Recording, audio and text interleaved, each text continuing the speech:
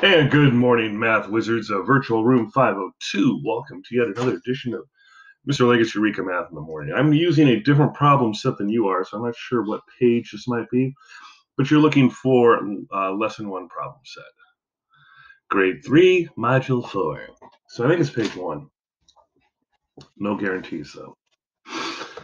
And today's date is 02/03/2021. And what's our number one say? Pause if you need to, of course. It says use triangle pattern blocks. We're just going to use our regular triangles.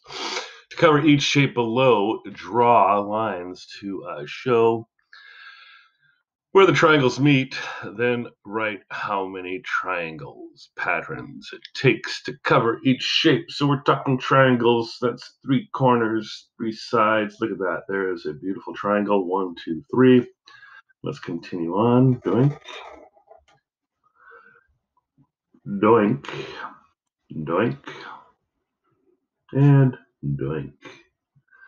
So we have 1, 2, 3, 4, 5, 6 triangles.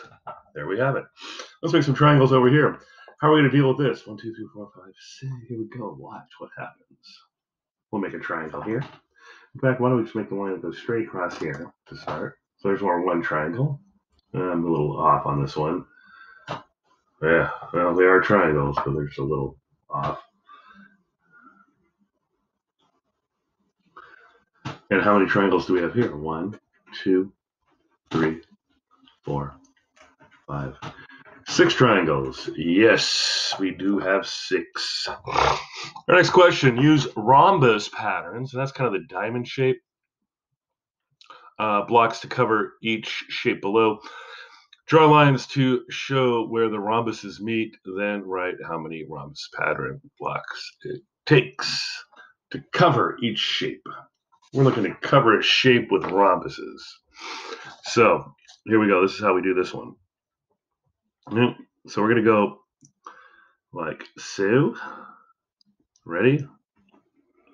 Hey, there's a rhombus. And look, it's a diamond. If you turn it on this side, it looks like a diamond. Well, and then we go. And we have 1, 2, 3. 1, 2, 3 rhombuses. And our next one. How are we going to deal with this one? We're going to try to make 3 rhombuses. And what I'd like to do is go to start at this corner here, okay? And we're going to go right to, well, actually right to the center right here. We're going to try to go right there, okay? And then we'll go, and look, we have a diamond. And then where are the other rhombuses? Well, watch what happens here. Really tricky. Look, diamond shape looks like a little cube. 1, 2, 3 rhombuses. Let's see what happens next. Right.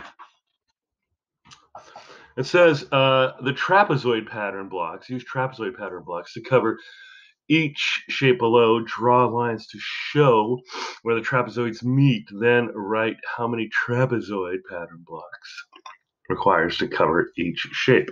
So we're looking at trapezoids. And remember, they're kind of 2 equal sides and 2 unequal sides. So we're going to write about to the middle here, and we're just going to go kind of copy that line right there. Right? So there's 1 trapezoid, 2 trapezoids.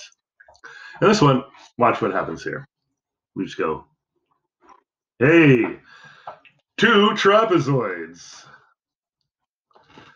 And at this moment in time, I'd like you to take a little stretch break. We're not talking like a 5-10 minute break. Just do some jumping jacks, get a drink of water, use the restroom. We're talking 2 minutes or so.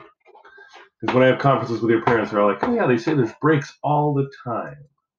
Well, this is a break, but not like a recess break, okay?